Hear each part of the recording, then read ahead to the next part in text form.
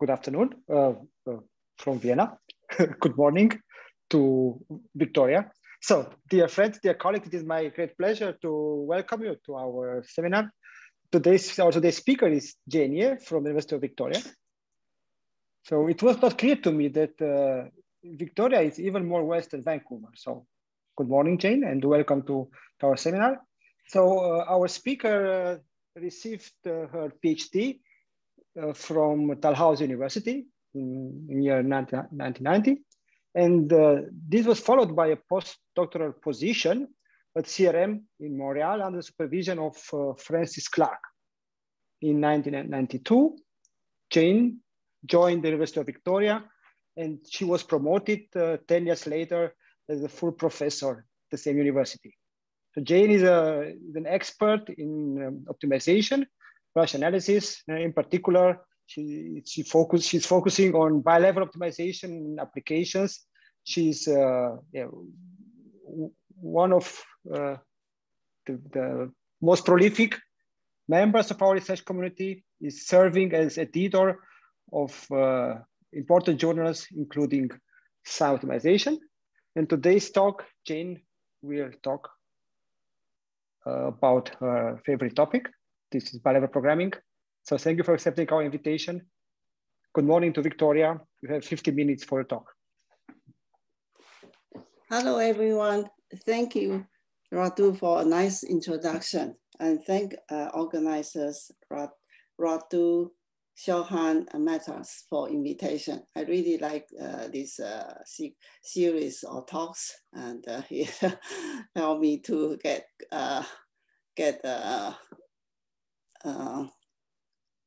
contact with people around the world. So as Radu said, today I'm going to talk about bilevel programming problems, and time flies fast. I've been working on this area since 1992.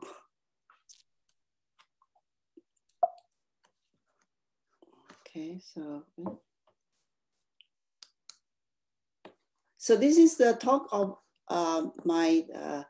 the outline of my talk. So first I'm going to give introduction to bilevel programs with background and applications. And since if you want to give optimity condition or solve a problem, bilevel problem, you always have to reformulate some kind of single level problem. So I will talk about a few reformulations. Then I will talk about optimity conditions. I'll focus on new optimity condition called directional optimity conditions. And in numerical algorithms, I will give the difference of convex algorithms. Okay, so this is the bilevel program. It has two variables, X for upper level, Y for lower level. And other than some standard constraints, equality, inequality, you can have, the most important thing is that you, here you have a constraint that Y must be a solution to a parametric lower level problem. So given a fixed X, Y must be a solution to this problem. And so here, usually in the literature, the functions are assumed to be assumed to be smooth, and one deal with equality or inequality constraint. But for simplicity, let's just say that it has an inequality constraint. Okay. So suppose that for given X, the lower level can be, has just one unique solution. Then you substitute this YX into the upper level. Then the bilevel program becomes a one level optimization. Okay, but the YX is an implicit function. And if it's very nice, if you can find, say, for example, second order, first order directive explicitly, then maybe you can deal with this kind of problem. But usually the lower level has multiple solutions. Then there are two versions of the bilevel program, optimistic and pessimistic. And in this talk, we just deal with the optimistic type. Okay, so the first formulation of a simple case, that is when the lower level is just a fixed set. This kind of bilevel was introduced by Stadtberger in 1934. And so it is also in economics known as Stadtberger game. And in economics, a very important class of problem called principal agent, also called moral hazard, is a bilevel program. It is actually a very hard bilevel program because the lower level is non-convex always. And this is a situation where the principal or the boss can only observe the outcome of the agent's action, but not the action itself. So the question is, how can the principal design a contract in order to maximize the expected utility, subject to the maximizing behavior of the agent? So this important problem has received a lot of attention, and Nobel Prize has been awarded twice for study of this kind of economics problem. So once in 1996 and another time more recent in 2016. Okay, in optimization, it was first introduced by Brocken and McGill, 1973. And after that, there are more and more applications. And here I would just like to talk about the model selection in machine learning. As I know, this is the first paper who introduced this reformulation. So recently there have been more and more work on this kind of bilevel programming called hyperparameter selection problem. So usually in machine learning, you minimize a function f and plus a regularized term, and here lambda is given, but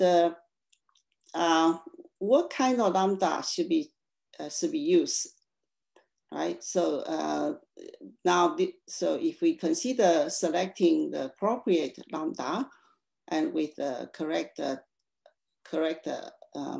model, then this can be reformulated. This is considered as a bilevel problem. Okay, so I will use, so what kind of F, right? What kind of model it is? I will use a simple problem, a training problem, Lasso, to explain the idea. Okay, so for, suppose we have X and Y, okay, and these X are predictor variable and Y is a response variable. And we have n data sets. And assume the model is linear, then we want to study relationship between X and Y. And classically, if we have enough data, we will just use least square linear regression. But if we do not have, if the number of predictor variables are larger than the number of samples, then the classical linear regression is year post. And because there are some variables actually shouldn't be in the model. So the popular method is to use Lasso. So for Lasso, given lambda, you solve the kind of penalized least square problem. So the bigger lambda encourages sparser optimal solution, but how to choose lambda so that the model is correct? Okay, and if you have a lot of data, you can leave out some observation to test how good is your result. But we already have n that's equal p, so we cannot afford to leave any observation for testing the result. So a strategy is use the data, the given data, to test, both train and test. So these are strategies is called K4 cross validation. K is usually 3, 5, or 10. So so first you split the given data set into K disjoint blocks of approximately equal size. Then you just pick the omega K. For each K, you pick omega K as your test, and the rest as training set. And then you compute the fitted value. Okay, so you could do the regression, or you could do the support vector machine classification, or any machine learning, right, using this strategy. So then after we got the fitted value theta K, then we want to test how good is this. So we compute the mean square error on observations. For example, for the regression problem, we will test this mean square error. And then compute, then after we test all the K groups, we take the average. So this is the cross validation error. Then we repeat the step 2 and 3 for various value of lambda, and hoping to find a minimizer, find that minimize the cross validation error, and in the meantime get the best fitted value. So in statistics, either a grid search or a path following algorithm is performed on lambda value to select the value of lambda for which the cross validation error is smallest. But this approach do not scale well. Okay, it has a lot of limitations. So, but in essence, the cross validation in Lasso is the following bilevel program. You fix lambda upper level variable and you train. So here is the Lasso problem given lambda. Then the overall problem is choose the lambda and the corresponding theta so that you have the minimal cross validation error. So if this problem can be solved, then we can obtain the optimal parameter, penalty parameter, and the best fitted value at once. Okay, so now I talk about the various reformulations to solve bilevel program. So the oldest one and the most naive one is to use the first order optimal condition, right, to replace the lower level problem. And you minimize over the original variable as well as multipliers. But then the resulting problem is this problem, right? Mathematical program with complementarity or equality or equilibrium constraint. We say MPCC or MPEG. So here you just have, this is the KKT condition. And the drawback is that if the lower level is not convex, then even if you solve the MPEG, the true optimal solution may not be recovered. That is, the true optimal solution may not be among stationary point for MPEG. And even when the lower level problem is convex, a local optimal solution may not be a local of MPEG may not be a local optimal solution of the bilevel because we include the lambda, we include multiplier as variable in MPEG. Okay, so unless we try to find a solution where the solution U is global in the U variable. then otherwise, if multiply is non-unique, you may not recover. You may not recover a local solution of the bilevel. Okay, so there are other reformulations. For example, you can just reformulate the lower level problem by its, let's call this one B stationary condition. And this normal cone may be hard to deal with, and but some research has done when the constraint for the lower level is independent of X. So compared with the MPCC reformulation, this is it's easier for this formulation to satisfy constraint qualification. And so based on this reformulation, some new sharp optimal condition has been derived in here. So I'm not giving detail here. And then the second approach is the value function approach. So this is, in this approach, we use this value function, okay? Here is the value for given X, it's optimal value for the lower level problem. And just instead of saying that Y is in a solution set, we just said that Y achieved the optimal value, right? So fxy is less or equal to value, optimal value. So essentially this is equal because this is always greater than equal 0. So it's obvious that for this reformulation, one do not need any convexity for the lower level. However, if we use this value function reformulation, the stationary condition may be too strong and not satisfied.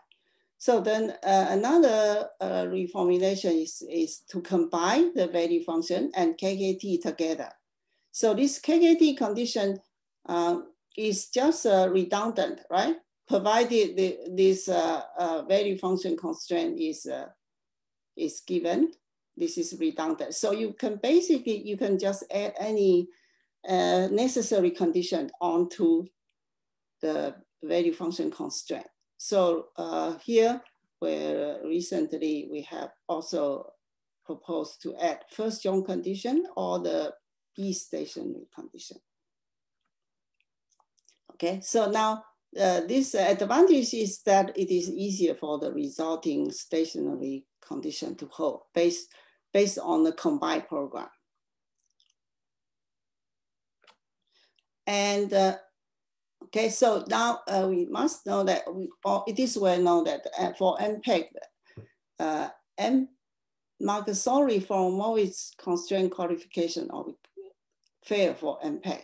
And this is the same even if we use the value function approach or combined approach, MFCQ still fail. Okay, but the MFCQ fail does not mean that the stationary condition does not hold. So we look for other type of constraint qualifications. So one strategy is to consider partial calmness condition. So we know the difficulty is this constraint, I call it the value function constraint, right?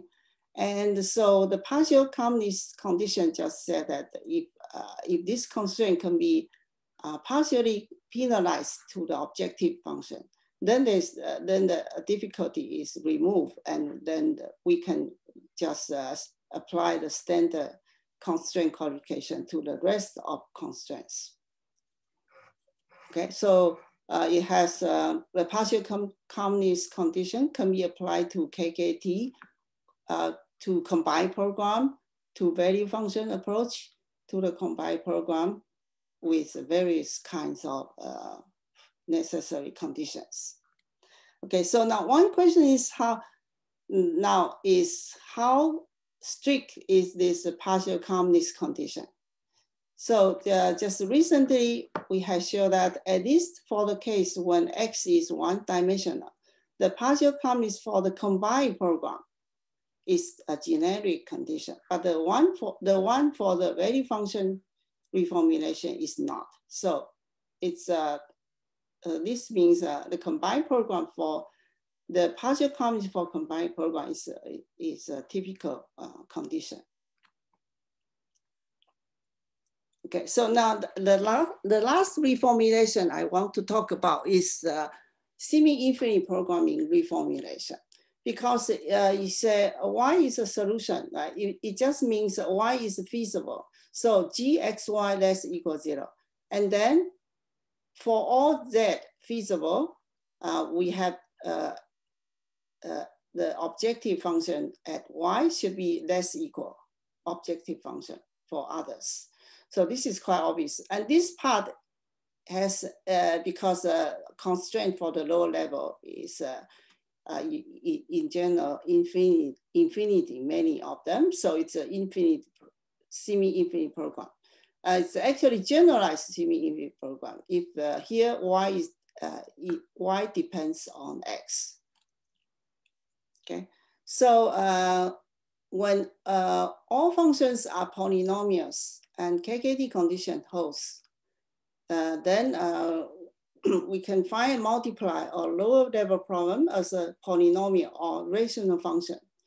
And so denote, so say we have this function lambda, then here we can eliminate the multiplier variable and replace by lambda. Okay, so this is just this is just KKT condition, but with expression for lambda, and this is the semi-infinite constraint, right? So this represents the optimality of Y.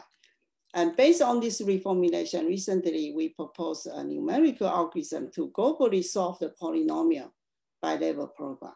Okay, so no, I'm not giving detail here. Okay, so now I finish here this section on the reformulations. So next I'm going to talk about optimality conditions. Okay, so so what is the motivation? As I said, the usual constraint qualification such as MFCQ does not hold for any of the reformulations.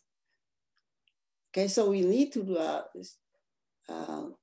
see what can we do. So, so just remind everyone of what is the value function reformulation. It's this problem, right? Okay, so this is a value function constraint, and this is a feasible, lower level feasible condition. So let's recall what is it's supposed the value function is Lipschitz function. Then we can write the first joint condition. You can always write the first joint condition.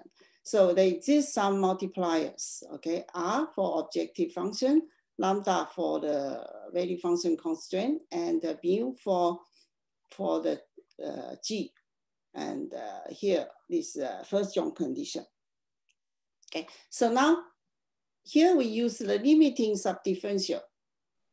It's a set. So, Jen, may I ask something? So yeah, sure. This value function is usually the bad guy. It is. I mean, you said that you assume that yeah, it is. Yeah. But it's not that bad. It's not that bad, because if say if the lower level is suppose your constraint has set it lower level satisfy MFCQ at the solution, then it's Lipschitz continuous. Okay, so this was the question. So you have to assume. Yeah, MFCQ for the. Thank you. Right. Yeah.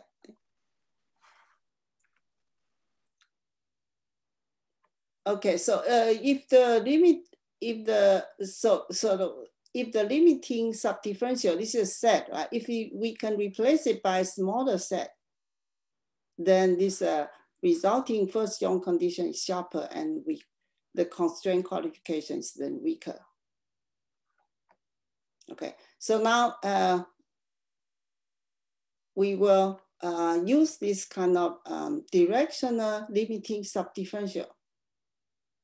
Okay, so it's suppose we have a direction D, a vector direction D, right? Then in the limiting subdifferential definition, instead of that xk converges to x bar, right? You just consider xk going to x bar in direction D. Okay, so here, this is a regular subdifferential. Okay, so we consider this kind of limit, directional limit. Okay, then here, for example, consider this absolute value function. Okay, and then if we take the limiting subdifferential at 0, then it is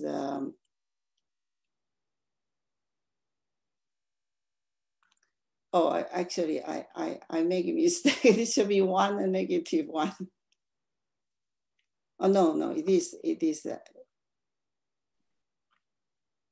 correct. It is correct. Suddenly I saw. Okay, so now suppose we have a direction. So suppose we use 1. We go to the right, right? You go from the right going to 0, then you get 1. And so you see, this is much a smaller set. And if you go from the left, then it's -1. Okay, so this is then we consider the problem. Okay, so how we use the direction? What kind of direction? It's not like we can use any direction. Okay, so now suppose we consider a problem, minimize fx subject to fg x less equal 0. Then this is the feasible region, and suppose the objective is smooth, but the g is each gi is directionally differentiable. Okay, so that ig bar be the index of active constraint. Okay, so I make this I assume that if I is not in active set, then the direction directed equals 0. Then this will simplify my notation. So G prime means the directional directed vector. Okay, so this linearization cone is a kind of approximation to the feasible region, right, under some condition. And then we interested in this critical cone. So we only interested in the critical direction, which is direction in the linearization cone, and also has this directional directive less equal 0. Okay, so any direction in this cone is called critical direction, and these are the direction we interested in, because otherwise, if there is no critical direction, we already achieved the minima. Okay, so these are interested. We interested in this. So suppose we can find a critical direction, and okay, so this is result. It was proposed by Harmon Freire. Suppose so now the assumption is G is we use a direction directive. So suppose G is directional differentiable, but may not be differentiable, right? And in direction D, if this condition constraint qualification holds, then we have the KKT condition, directional KKT condition. So here, the limiting subdifferential is replaced by the smaller directional subdifferential. And this is a standard complementary slackness, right? Now you also have this actual condition. So this also restrict the size of the multiplier, right? Okay, and this is a kind of constraint qualification called the first order sufficient condition for matrix of regularity. Okay, so if we do not have we do not have these restrictions. It just says that this is the element in the directional limiting subdifferential is the linearly independent. But with this restriction, then it's kind of positive linear independent or something, or even restricted. So here, when D is equal to 0, then this is actually the same as saying this MFCQ holds. Okay, because if D is equal to 0, this is like redundant because the direction directive will be equal to 0. So there's no this kind of constraint. So I will just call it the directional MFCQ. Okay, in this talk. So okay, so we wonder whether we can apply to bilevel program, right? Unfortunately, as we know, the MFCQ does not hold for value problem. So now value function reformulations. So this is the same.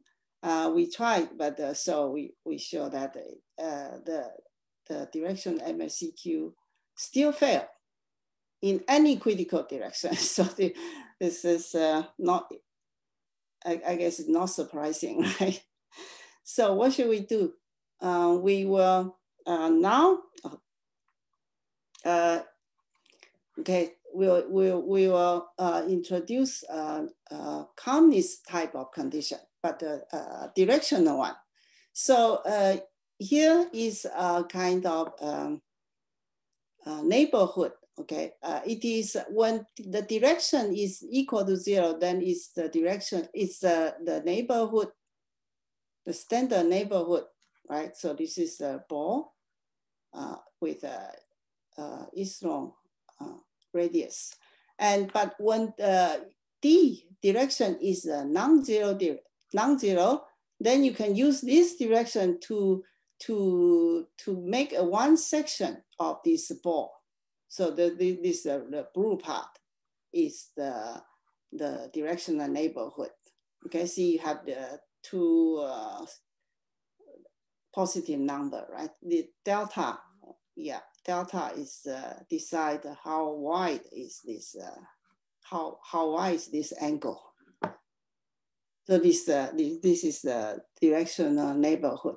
Okay, so here we introduce the direction version of the calmness, right? Calmness condition is introduced in, you can find the standard calmness condition in Clark's book. Here we say that it is, we say the problem is Clark calm to distinguish the concept calmness for the constraint region, right? So here it involved objective. So we say it's calm in direction if the X solution to the problem P also solve this penalized problem.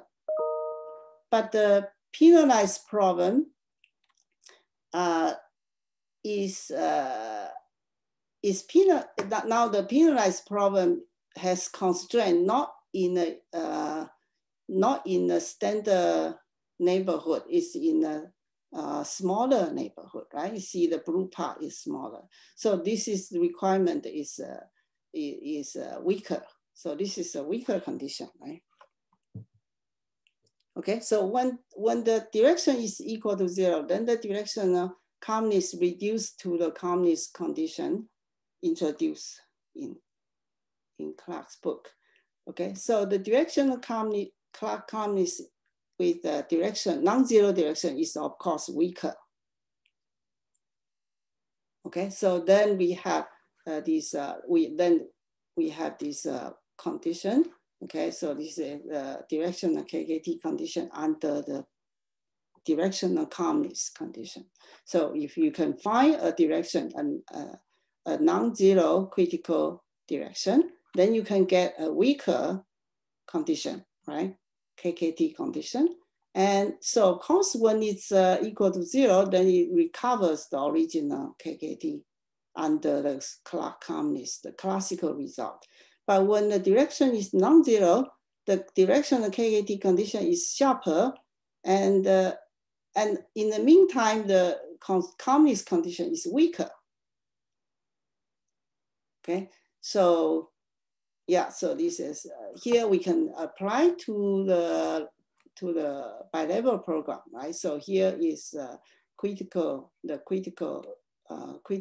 con, and then here we assume value function is ellipsis and directional differentiable, and so then we have this condition. Now here in this condition, everything is represented by the problem data. Only thing, as Radu pointed out here, is you need to calculate this guy, right? You need to calculate the subdifferential. Now it's directional subdifferential. Okay, so that's what the job we have to do. So we did, yeah. Also, another thing we have to point out is that usually it's not easy. You cannot calculate the subdifferential for the maximum value function. That is the negative one. You can calculate the subdifferential for the minima function. So, but if we use the limiting subdifferential, we do not have this equal. We cannot take the negative out of the operator. So we have to use the directional. We just use the directional Clark subdifferential. Right, you just add a convex Hall to the directional limiting subdifferential. Okay, so that's what we did. So under some conditions, we derive some upper estimates for the directional Clark subdifferential, and substitute this up estimate to the direction KAT. We attempt the condition in terms of problem data. So now. I finished this section about directional optimini condition, and then the next, yeah, okay.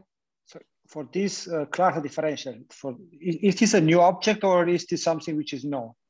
This directional Clark differential. It's new. It's okay. Yeah, but it reduce if t is equal to 0 then. But the question is, do we have for this object, let's say, characterization by using also the derivative, directional derivative, which then gives it's this. Not the same because one is like a dual type, but the directional derivative is like primary type. Yeah. Okay. Thank you. Okay, if Radu started to asking questions here, I would like to ask here as well. Jen, we have discussed with you. This is Boris Mardukovich. We have discussed. Hi. We have discussed with you early in more standard situation about possibility to replace here Clark subdifferential. Yeah. What we call symmetric subdifferential, which also has symmetry, but much smaller than Clark. Yeah. What do you think? Yeah, maybe possible, but yeah, I think you have some work using the symmetric. Yeah, you can reduce. Right, but I think not in directional framework. That's right. No, that's the point. And if you would like to, proceed in directional framework, it would be a good idea to investigate this. Yeah, that's true. Yeah, you can do similar things. Yeah. Yeah, but it will be different result. Just take care of it. Yes. Okay. Good point. Yes. Okay. Thank you, Boris. Thank you. Yeah. So now I will talk about the last the difference of convex algorithms.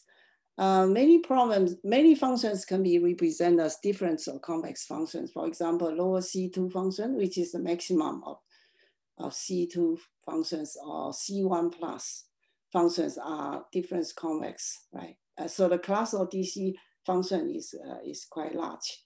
If the lower level problem is called completely convex, that it means convex in both variable x and y.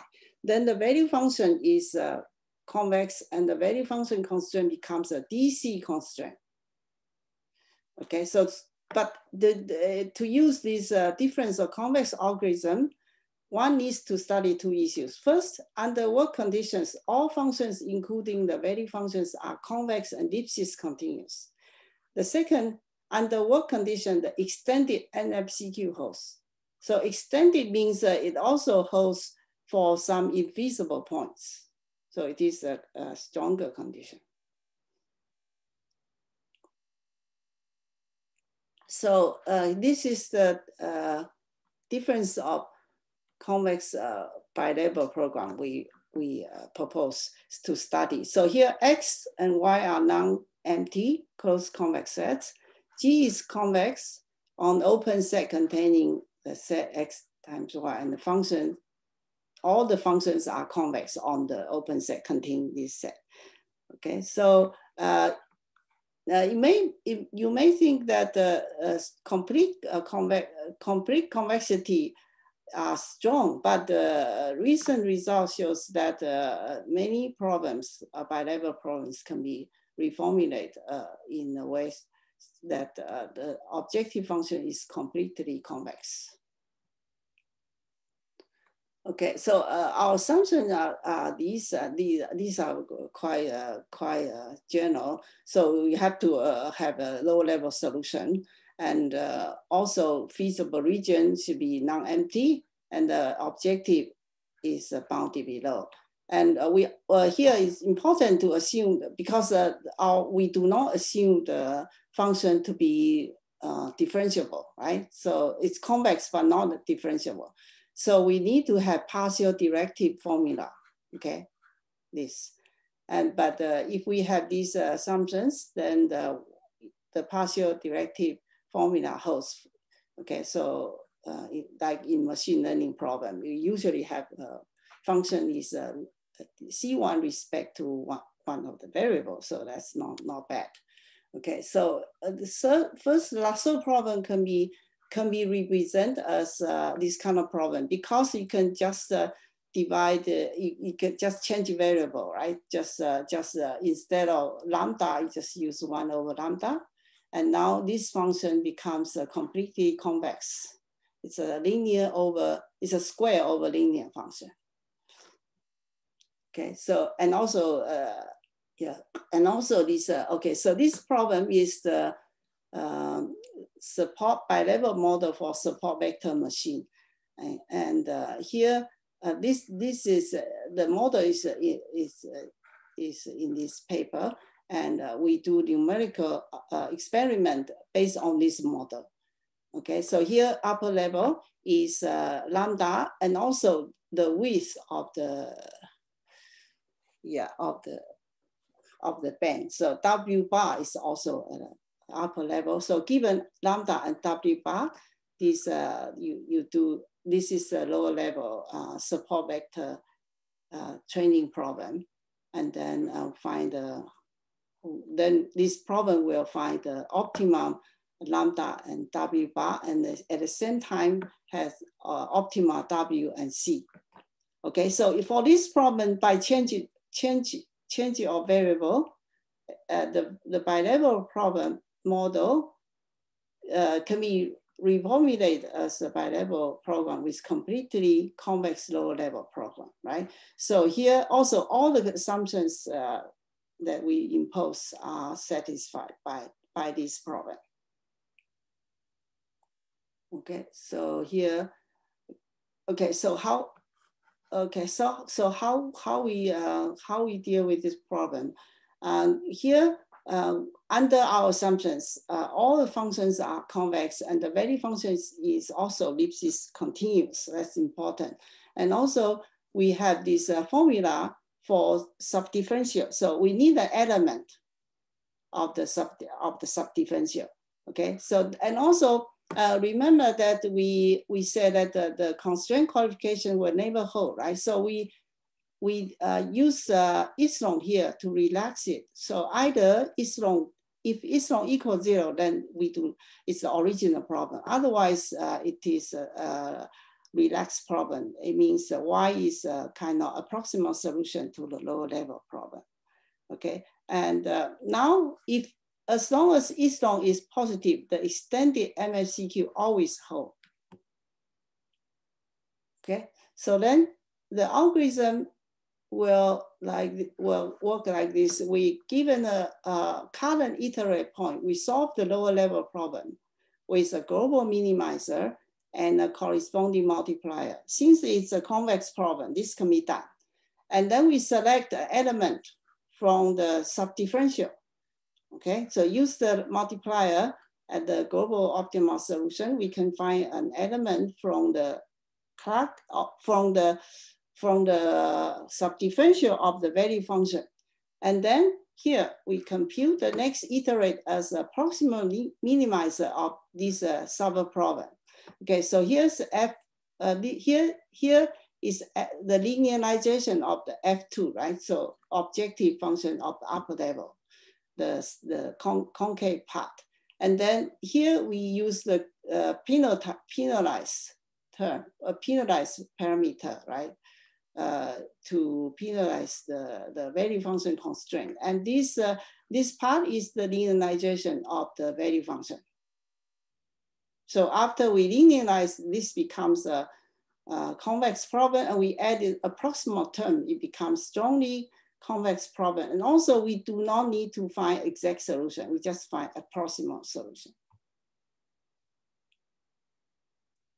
Okay, so then we said a point is KKT condition if there exists, here multiplier such that it holds. So here just a difference of, so these subdifferential are just, just subdifferential, okay? Just because everything is convex. And then here is our result. So interesting, we do not need to assume any constraint qualification. You just at the xk, the iteration point, we just need to assume the KKT condition holds. That's it.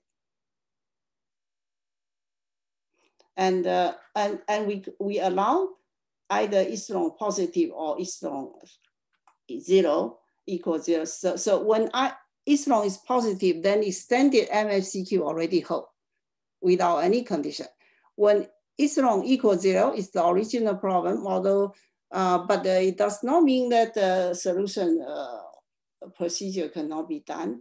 It's if the parameter sequence is bounded, so we can still conclude that the accumulation, any accumulation point is a KKT point. Okay, so I'm going to show you some result compared with the MPEG approach, because in the original paper where they proposed this model, they use MPEG approach. And then if you compare see the time is, this is much, our algorithm runs much faster. Okay, so here, see the, and also interesting, you look at the, you can also use the original problem, not the relaxed, epsilon equals 0 is the original, right? And the result still okay, still good.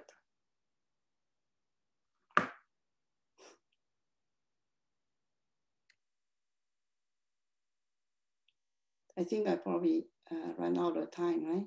Yeah. 2 more minutes.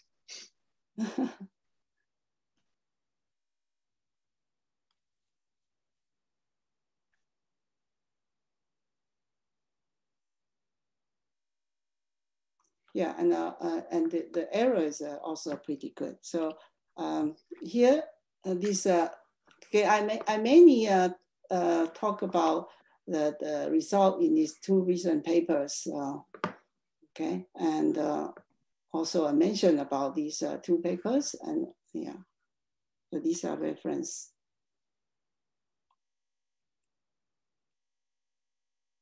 So I thank you for your attention.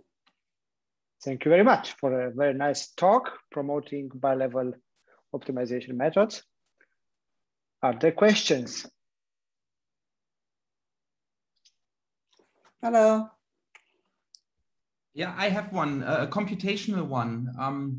What is the size of the problems for which you showed the computational results on this slide? Yeah, we Just roughly in terms of maybe lower level variables, upper level variables, just to get an idea. Yeah. For this, this is the problem here. Like, okay.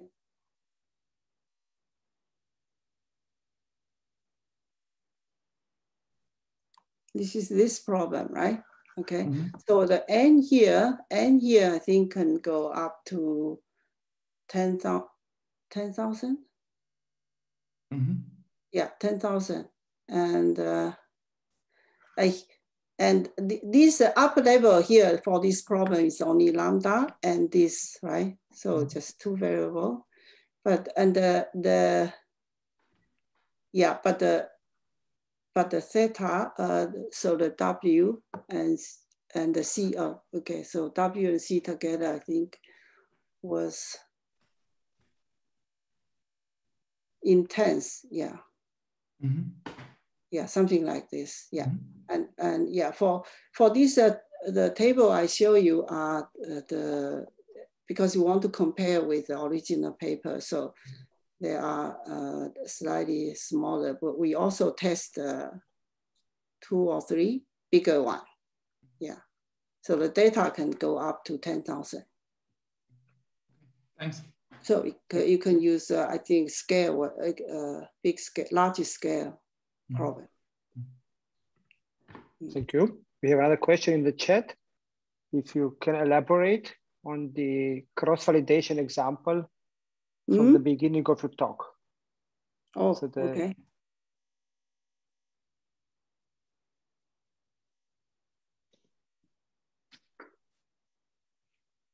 The procedure, right? Okay. Yes. So the.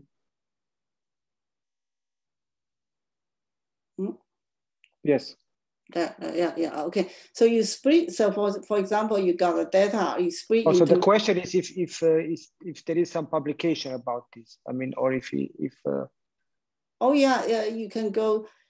If you look at the. So yeah. So. Okay, this paper. Yeah, yeah. This one is hard to find because it's. I think it's a conference proceeding or something. But the 2008 one and other related ones, or you can see the reference. Okay. Yeah, I caught the paper where we use numerical, right? Yes.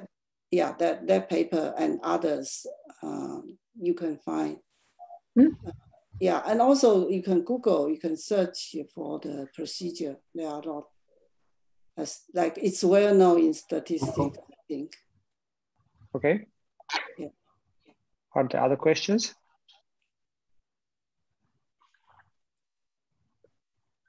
Then I have a question, or even 2 questions on the convergence theorem from the last part of your talk. Okay, sure. So how difficult is to guarantee boundiness? Which one? You have this theorem where you describe the convergence of the algorithm. Mm-hmm, okay. And the question is to talk about the accumulation points. The question is the sequence bounded? Or how difficult is to show? Yeah. If it's bounded, then if it's bounded. Yeah. Okay. Yeah. We do not know whether it will converge. Yeah. And then I have to ask the standard question. I had to apologize for that.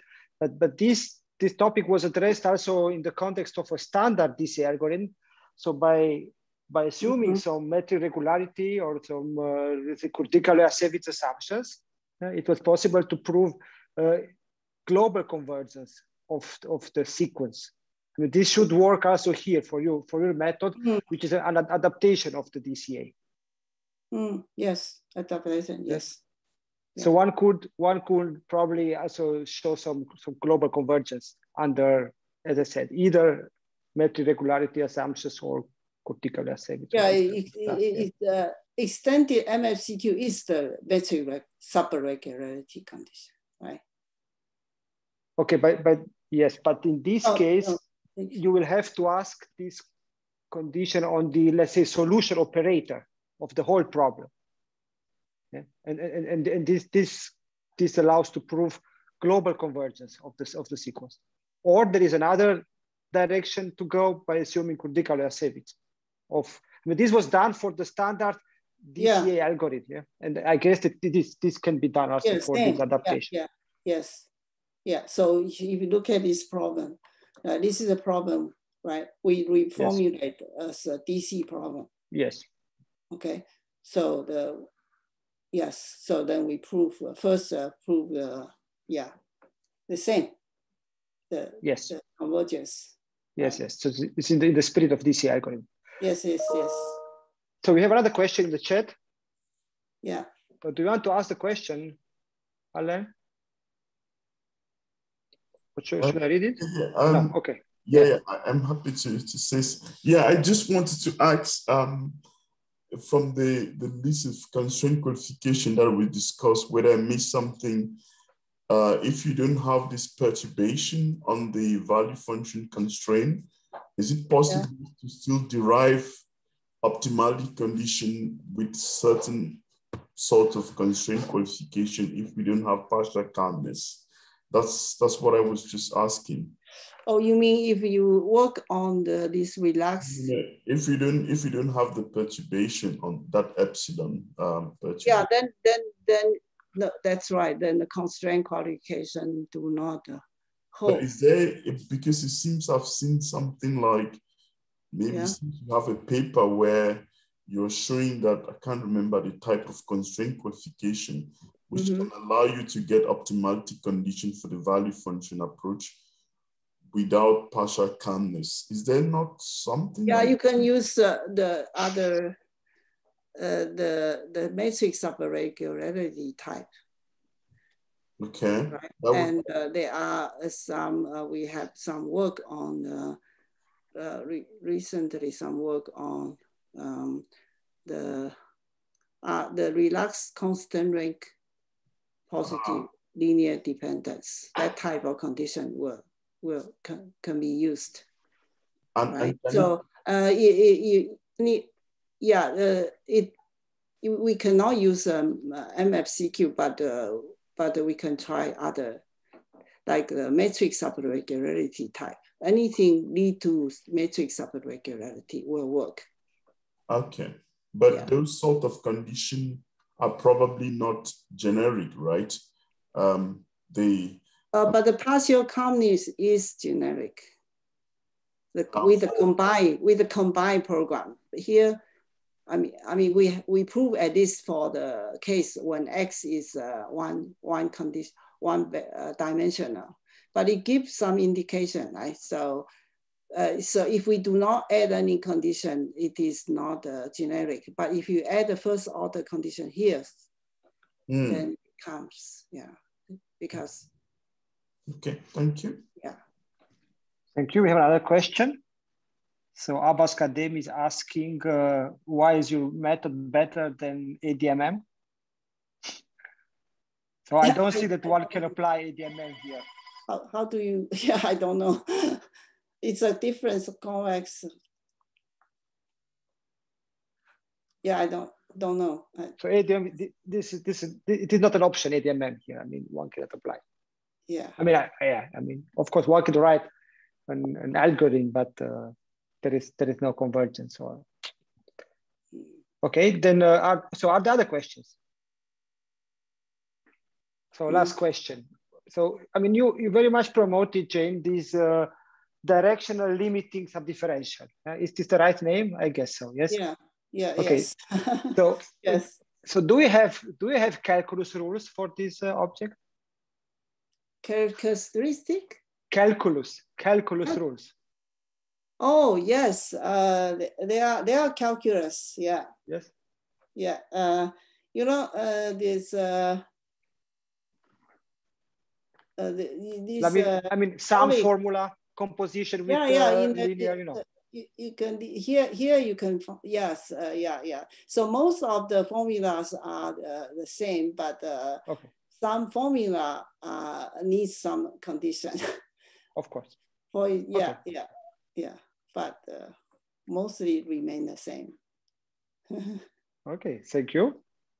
So if there are no other questions, then I propose to stop here and to thank our speaker again. Thank you very much, Jane, for a very nice talk and a very nice discussion. So yeah, we had today many participants, many Chinese friends and colleagues attend the talk. So just want to say that we will post the slides in the video on our website, and that our next speaker will be Michael Hintermüller from the Weierstrass Institute. And I would like to wish you a nice week. See you next Monday. Thank you very much. Thank you. Thank everyone. Thank you.